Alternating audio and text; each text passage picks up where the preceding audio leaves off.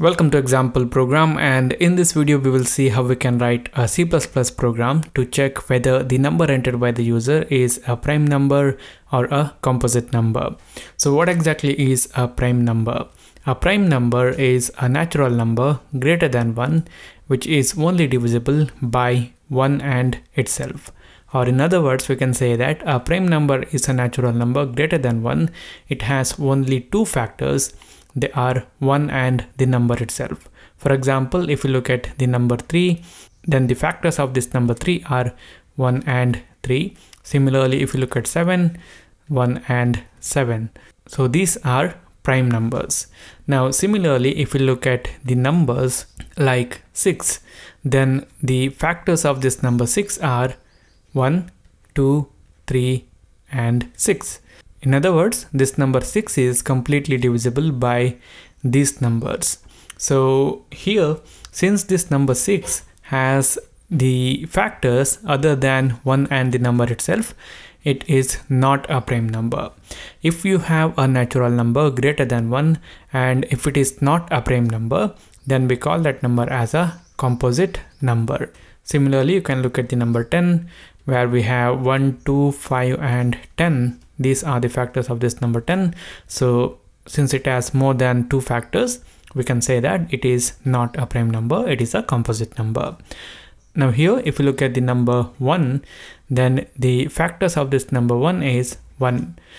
Since it has only one factor, it will not satisfy the rule that we have for the prime number, because for a number to be a prime number, it should have two factors and it has only one, so it is not a prime number. And it is not a composite number also. That's because for a number to be a composite number, it needs to have more than two factors. It has only one. So number 1 is neither prime nor composite. So let us see how we can write a C++ program to check for this. Here I have already written some code. I have included the IOStream header file so that we can use some basic input-output operations in our program. And then I have mentioned that we will be using the features defined inside the std namespace, and then we have the main function, which is the entry point of our program from our perspective. So the first thing that we're going to do in our program is we will declare the variables that we are going to use.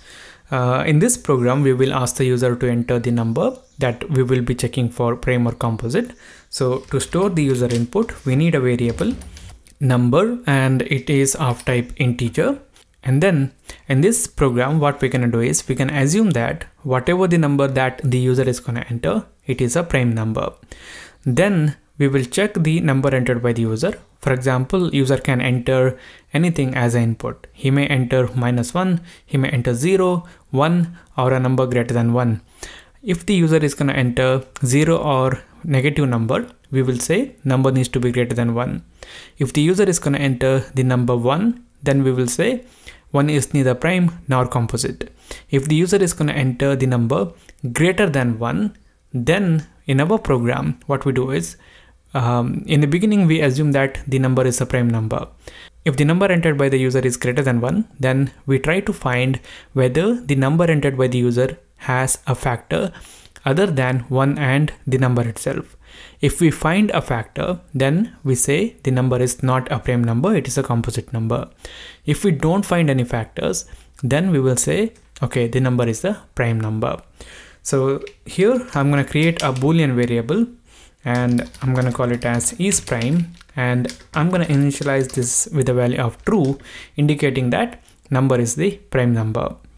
Now the next thing that we do is we will ask the user to enter the number. So I'm going to use the cout and I'm going to specify the message as enter the number, and then we will read the number entered by the user using cin, and we will store that in the number variable. Now the next thing that we do is we will check whether the user has entered the 0 or a negative number, and we can do that by using the if conditional statement and by checking the value stored in the number variable. We will check whether the number variable is containing a value which is less than 1. So in that case, we will display a message to the user saying that number needs to be greater than 1. And after that, we will check whether the user has entered the number 1. So we will do that by writing the condition if number equal to 1. Here this double equal to sign is the comparison operator. In this case, we will display the message as 1 is neither prime nor composite. Else, if the user has entered a number greater than 1, then we will start to find the factors of the number entered by the user. So how we can find the factors for a number?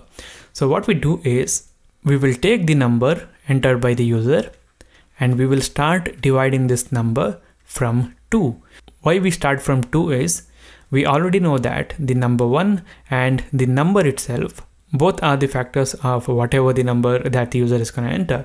So there is no need of checking for whether 1 is a factor or not. We already know that. So we will start from 2, and what we do is we will check the remainder value when we divide the number entered by the user by 2, whether we get the remainder as 0 or not. The remainder 0 means the number 2 divides the number entered by the user completely, so 2 is the factor of the number entered by the user. So in that case, it means that the number entered by the user has a factor other than 1 and the number itself, so it can't be a prime number. So we will display the message to the user saying that the number entered by you is a composite number. If we get the remainder as a non-zero value, then what we do is we go to the next number and we will check the same thing. What we get as a remainder when we divide the number entered by the user by 3. This time also, if we get the remainder 0, then it means number is a composite number. If we get the remainder as 1, then we will go to the next number. And again, we will do the same thing. So now how long we have to continue this, or up to which limit we have to continue to check for this. So let's say we have the number 10, then the possible range of numbers which can be a factor of this number 10, or the possible range of numbers which can divide this number 10 completely are from 1 to 5. And we can easily say that the numbers 6, 7, 8 and 9 cannot divide the number 10 completely.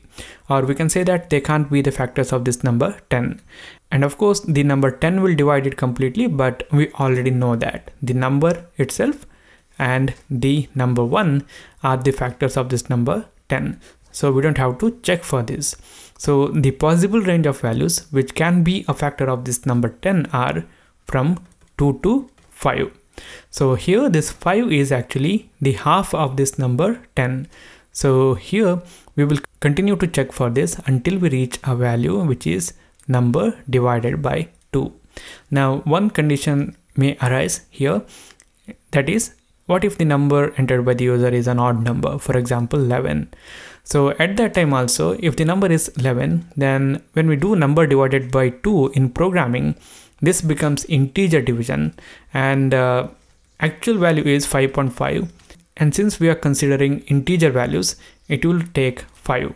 So if you have the number 11, then the possible range of values which can divide this number 11 are from 1 to 5, because 6 can't divide this number 11.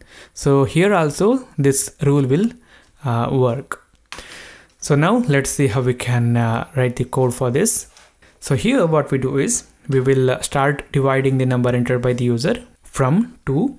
So we will use a for loop so that we start from 2, and with every iteration we continue to the next number.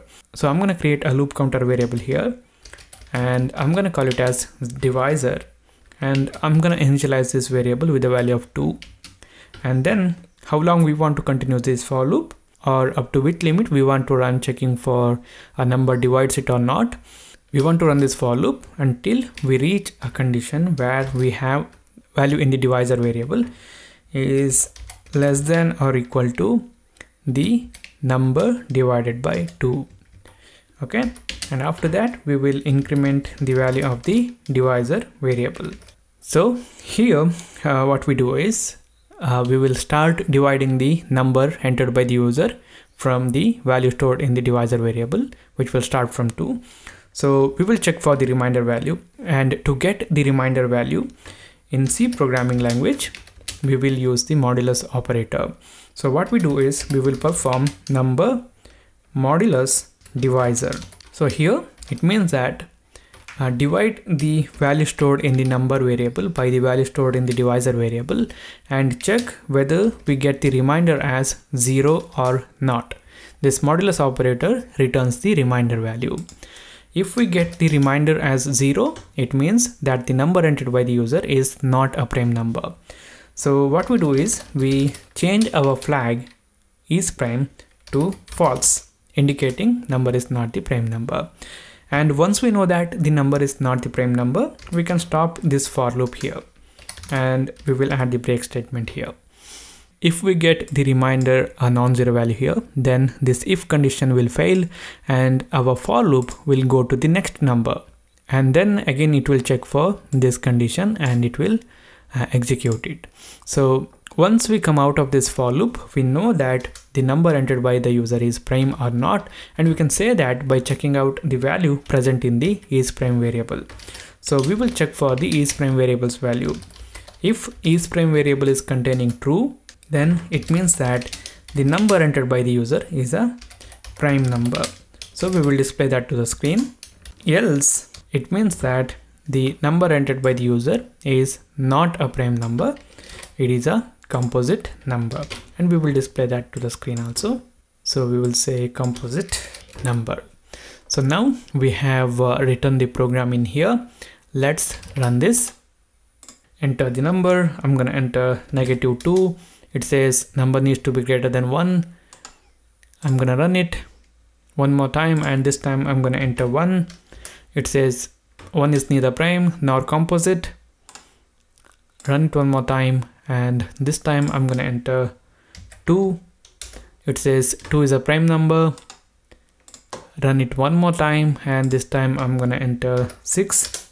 It says 6 is a composite number.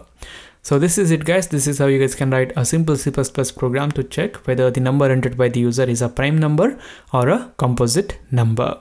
If you like this video, then hit the like button. If you don't like it, then hit the dislike button. If you want to say something, then write that in the comment box. For more tutorials like this, do subscribe to the channel. Thank you for watching. I'll see you later in the next video.